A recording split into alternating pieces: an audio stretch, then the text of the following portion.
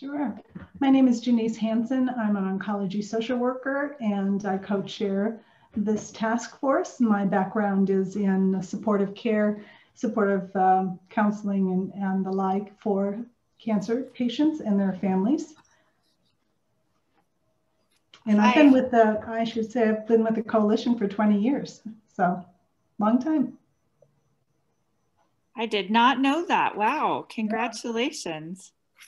I'm Carlin Calloway. I'm the other task force co-chair, and I am a nurse practitioner at the University of Colorado Cancer Center in the survivorship and care clinics. And I just want to give, or we, I should say, want to give a special shout out to Ian and Christy and Becky and Jen and Ariana and everybody who keep us afloat all year. Yes, absolutely. Our accolades to them are ongoing for sure. So in our efforts, as far as why join the task force, we would like to tell you a little bit about who we are and what our goals are. Ultimately, we are a task force that's a collection of individuals impacted by cancer. So we come from all different backgrounds of advocates, professionals, and our goal is to provide quality cancer care. And we do that through learning from each other and providing a valuable collaborative network to platform that helps us bring all of these comprehensive and diverse perspectives together in terms of informing each other, talking through what is most relevant for our work and care delivery right now.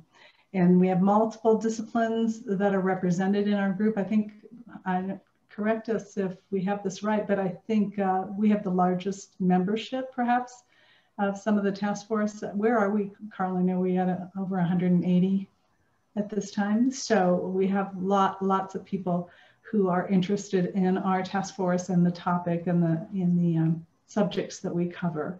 And our goal is to, of course, have representation from across the state and that we talk to people from all levels of the experience or all, levels isn't the right word exactly, but from all perspectives and experiences related to cancer care delivery, both from professional as well as that perspective from the patient and caregiver point of view in both rural and urban areas.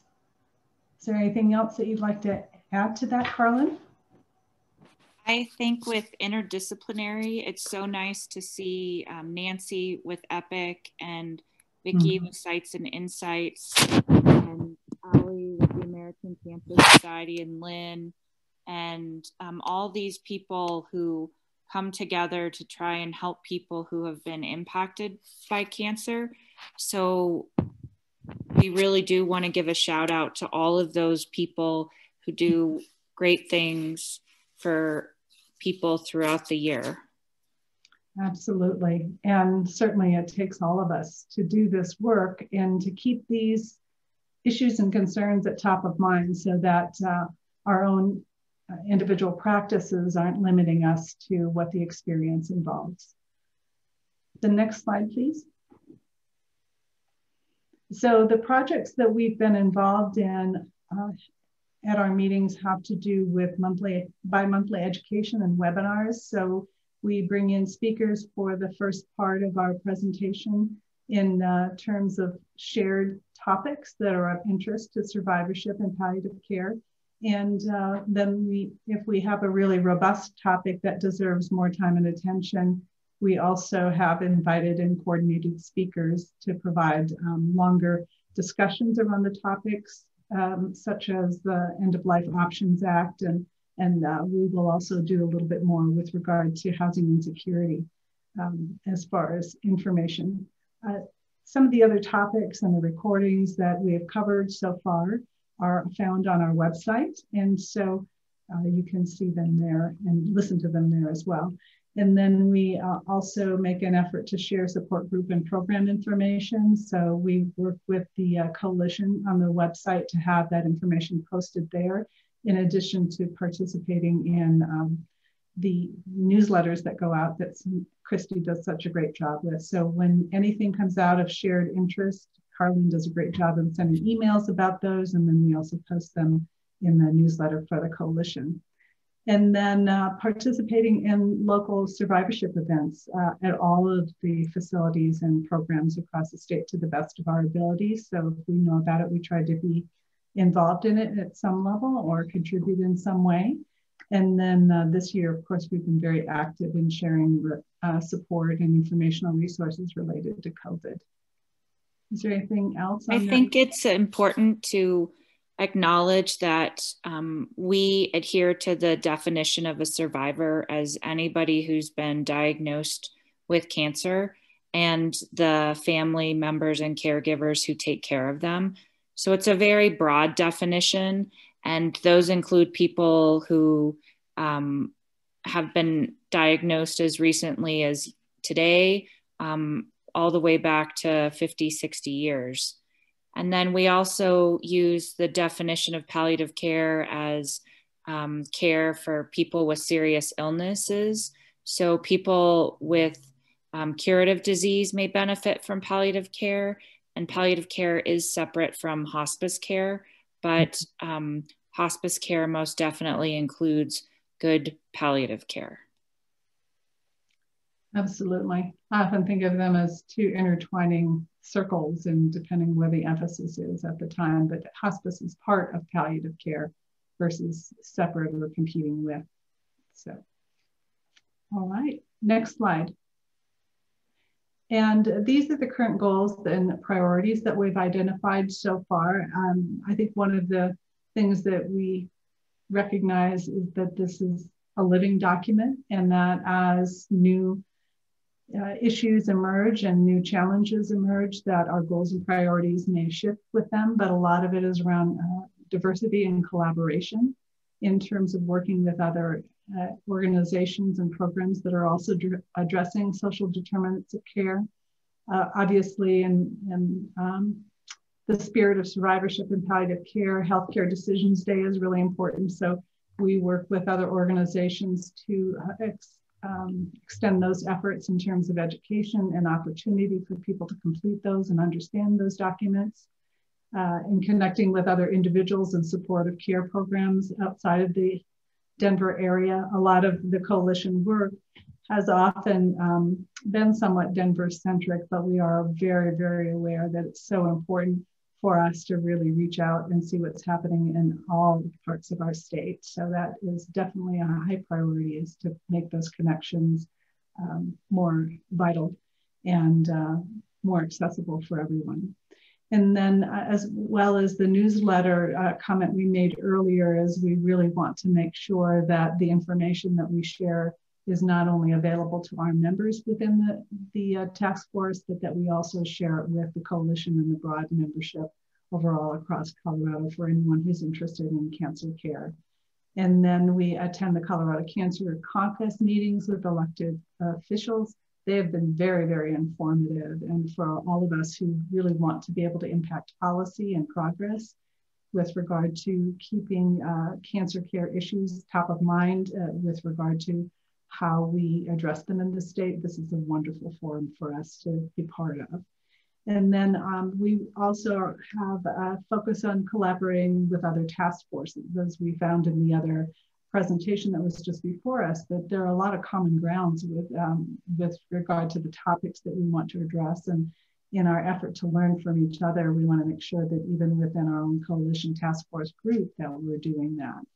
So we have a large responsibility and task to contribute to modifying and updating the cancer care plan. And so a lot of that work occurred earlier this year, and it will be ongoing with regard to inspiring and influencing our work collectively, as well as our intentions to move cancer care and forward with regard to survivorship and palliative care.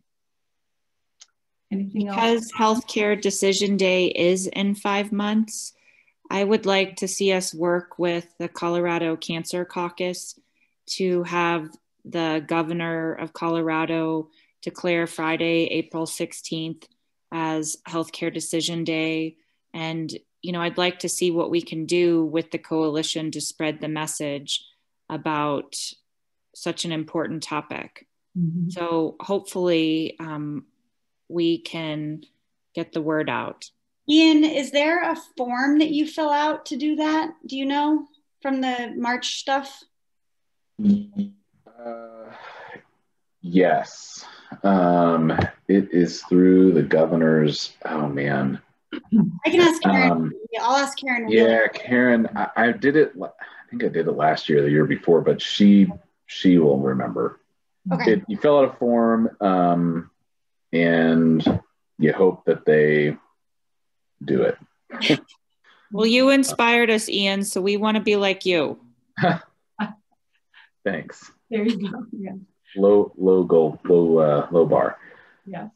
I think there are other organizations we can partner with too, that we could actually create a webinar that I think would be very informative with regard to the current status of all these decisions and what they mean, what the documents consist of, maybe even having some legal representation with regard to guidance about how people can complete them on their own without having to need an attorney to do them. And I think making them accessible and understandable is really the goal.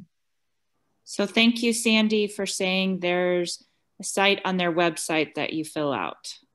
So we'll definitely take that for action. And oh, by the way, if you want to help us with that, we'd love to have you get involved. Nice. Yes, I would agree. And that's always the challenge. I think, though we have a large membership, it usually comes down to a core number of people who are actively progressing issues forward or involved in some of these pieces. So of course, the more people involved, the greater success we have. Oh, Sandy just volunteered. Sold. All right. Is this being recorded? Do we have a witness? We are a witness. Okay. Thank you, Sandy. Yes, thank you so much. I appreciate it. All right, next slide. So we meet every other month, generally the fourth Tuesday of the month. On occasion, we've made some adjustments to that, but this will be the Tuesday before Thanksgiving. So hopefully everybody is still available to join us. And we are going to be covering the topic of housing insecurities with the Colorado Coalition for the Homeless. So we're very much looking forward to that topic. And then we also talk about whatever other topics people might be interested in. So the meetings coming up in 2021 for January and March are open with regard to topic suggestions. So if anyone has an interest in presenting or hearing about a certain topic, please let us know and we will do our best to make that happen. And also we can it's wonderful. We have a link here too to the recordings that we have so far. And all of the speakers that we have present have given us permission to record them. So you can see that there. Next slide. And in general, if you would like to contact either Carlin or myself, you can do so through our coalition website, or page, I should say. And we also, so when you go to the Colorado Coalition website overall, there is a link to our task force. But if you wanted to speak to us directly through email, you're welcome to contact us through this particular, email address. Having word finding challenges lately on Friday afternoon. And I haven't had any wine, so I can't even attribute it to that. Carlin, is there anything else that we should add that you think would be really worthwhile? I think we're excited about all of the good work that our task force does. And we're excited for all the people who contribute to the care of people and caregivers with cancer. I think we have about 10 minutes, so maybe Nancy and Vicki and anybody else could very briefly talk about the great organizations that they have that you may or may not know about. So Nancy, I'll put you on the spot. Can you give us an elevator speech about Epic Experience? Sure. So normally, pre-COVID, Epic Experience was founded with outdoor adventure programs for adult cancer survivors. We welcome anybody, doesn't matter when they were diagnosed. So it could be kids, but they have to be 18 years old to attend.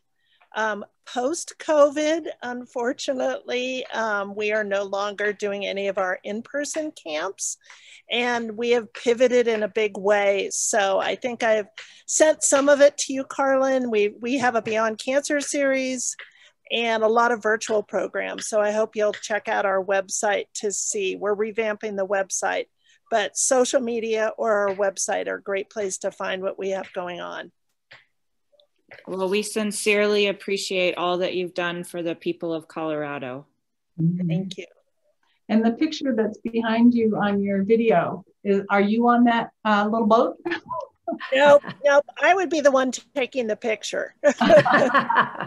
So, but that is a lot. That is a bunch of survivors being terrorized going down the river. So they're not thinking about cancer in that moment. And they're all wearing sunscreen. So the sunscreen skin prevention task force is happy with us, right? Yeah, they absolutely are. Okay, Vicki, time for your elevator speech. Okay. Well, we have sights and insights, and what we do is we provide mindful therapeutic art to any cancer patient, survivor, and caregiver free of charge. And we've been doing this since, well, we actually started in 2015 and became a 501c3 in 2016. And we, like Nancy, it doesn't matter if you were diagnosed yesterday or 50 years ago. It really doesn't matter. We have several programs besides just the workshops that we do. We do plein air and awareness walks and all of those kinds of things. And of course, because of COVID, most of our programs have gone online, which has been actually easy for us because prior to COVID, we were already doing online workshops and classes for those who were homebound or the caregivers who couldn't leave their loved ones. So it was a very easy transition. And as a result of that, we have actually, I just did some numbers a week or so ago, and we have now doubled the amount of people that we have been able to help in 2020 as compared to 2019. And we supply all of the, I call them treasure tools, all of the supplies that are needed. And we have myself and other volunteers who will actually deliver those if you can't come and pick them up at the front porch, but we'll deliver them. It was a really nice ride up to Silverthorne the other day. So, you know, it's an excuse to get out of the house as well. Is the program just available to participants in Colorado, Vicki? Well, because of the expansion of the online, we've actually had many people out of state. We've we've had California, Illinois. There's about 7 different states that now, no, 8 states that we are, and it's just been word of mouth that they found out about us and signed up on our online, and then we mail the supplies to them. That's wonderful. In fact, I think this would be a great time for you both, Nancy and Vicki and Sandy, to put your contact information on your website so that if people wanted to visit your program online or sign up for any of the programs, they could do that. Absolutely. The next elevator speech will be given to us by Sandy. And before we do that, Vicki, thank you for all that you have done and all that you continue to do. Is your healthcare session on the 21st full? No, in fact, I'm starting a new program starting the 21st for the clinical caregivers. And I'm doing classes for those, for all of you who are out there on the front lines. The cancer clinical caregivers is what I call it. And also if there's people out there who are just dealing with the pandemic, I mean, please, because what we're going to be covering are things like compassion fatigue, burnout, and just stress. So, and we'll get the supplies to you. And again, it'll be free.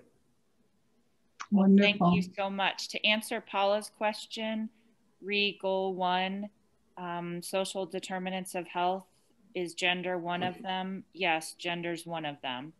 And we look forward to having you involved with helping us make goal 1 the best possible. So don't worry, Paula, I just wrote down your name too. All right, Sandy, take it away.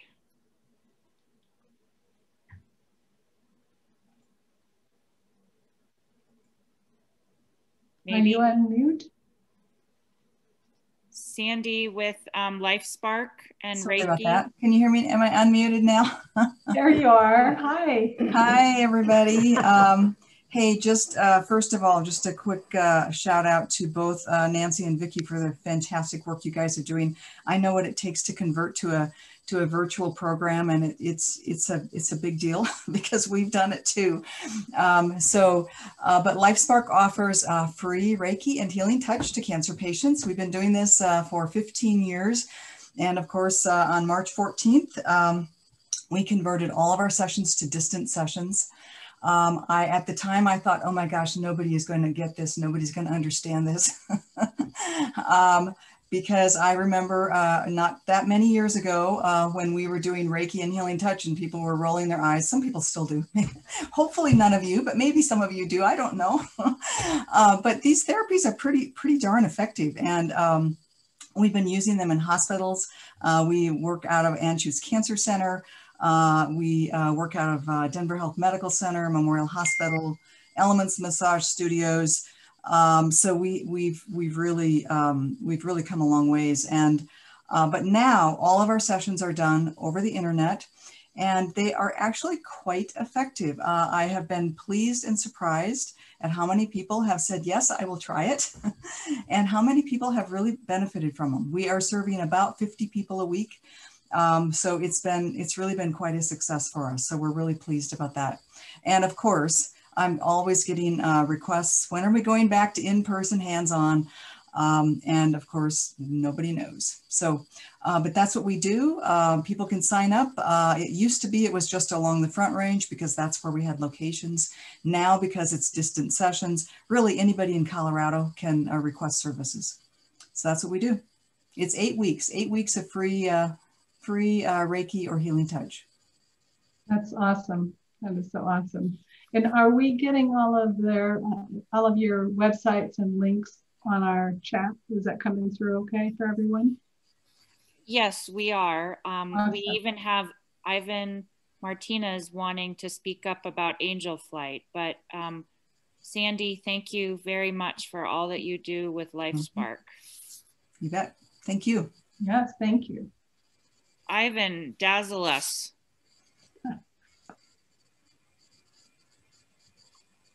Hi, everyone. Let me see if my video is showing. I don't think it is, but I can continue without it. So just a little bit about Angel Flight West. We are a nonprofit organization, and what we do is we provide free non-emergency air transportation for patients to get to and from medical treatment.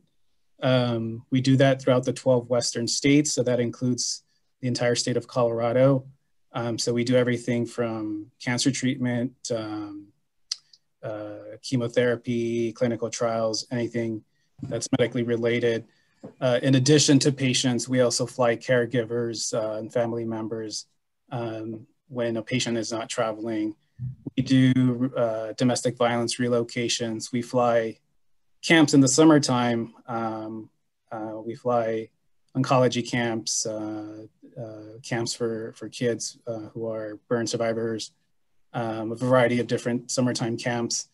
And we also fly during disaster relief. Currently, with COVID-19, we've been flying PPE throughout the state of Colorado in partnership with the Colorado Hospital Association. So we've done quite a bit of PPE transportation there.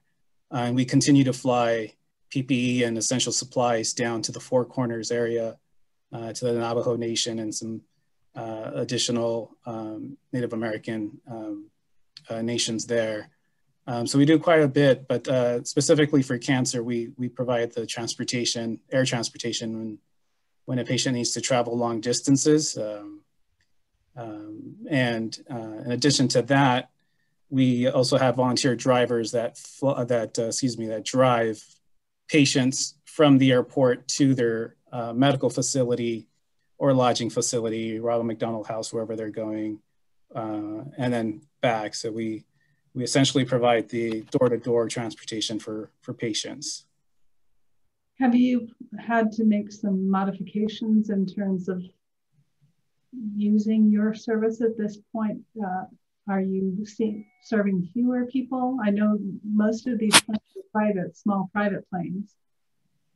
Correct. Yeah, these are privately owned airplanes.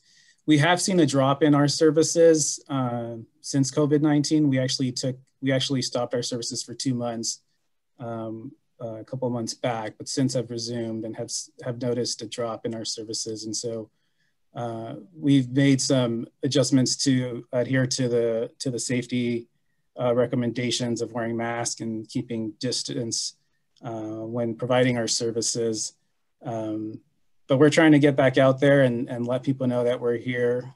We know that treatment for cancer patients continues and that need is still there. And so we're trying to maintain our services and continue to serve the patients that need us.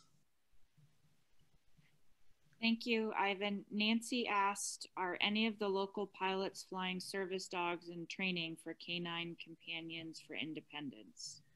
You know, that's something that we can help with. We actually fly dogs for the National Disaster Search Dog Foundation based in California. I'm not familiar with Canine Companions for Independence, but it sounds like something that we can help with. We're actually also in communication with guide dogs for the blind. Because of COVID, their transportation resources for their animals have changed and actually have become pretty difficult during these times. And so they reached out to us, and we're looking to partner. And so, yeah, if someone from Canine Companions for Independence would like to reach out, absolutely.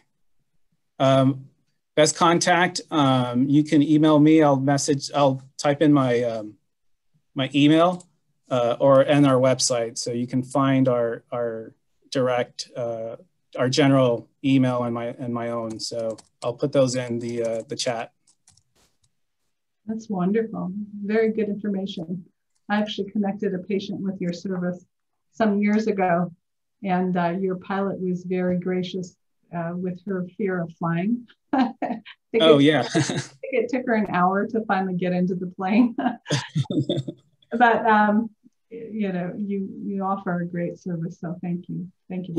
Yeah, we've been doing this for a while. We've been doing this for 36 years now, and have over 85,000 flights. So I understand the first time flyer jitters that some people have. So yeah, very good. I want to add, we had you guys fly campers. We had a young man specifically from Cheyenne, and we only do adults, so we partnered up with you for our camps. And that's right. he got off the plane in Vail, and all he looked at us and said, "I don't need to do camp. That was my epic experience." So flying for we're very familiar with epic experience. Yeah, hi Nancy. Hi. Very, very true. We want to be mindful of the time because it is 3:29 and I seem to be the official timekeeper in every task force meeting. But I just want to give a shout out again to everybody who gave an elevator speech, to the countless volunteer hours that Vicki, Nancy, Sandy, Ivan, and all of the fabulous organizations provide to people in the state of Colorado. And during these challenging times, we want to make sure that these organizations receive as much support as possible, because all 4 of these individuals and their pride and joy and the others out there have quickly reshuffled and tried to figure out how to meet the needs for so very, very many. So Janice, I think one of the huge strengths of our task force is being able to connect with such fabulous people. So Vicki, Absolutely. Nancy, Sandy, Ivan, and all who are out there making ends meet for these people. You receive our moment of gratitude today. So thank you. Yes. Thank you. Thank you. Thank you. Take care, everyone. Be well and thrive beyond surviving. Yes, I echo what Carlin said about the innovation and creativity that just came out of this time. I second that. You guys are all amazing at adapting very quickly. So we were going to have a break, but now we're just gonna, since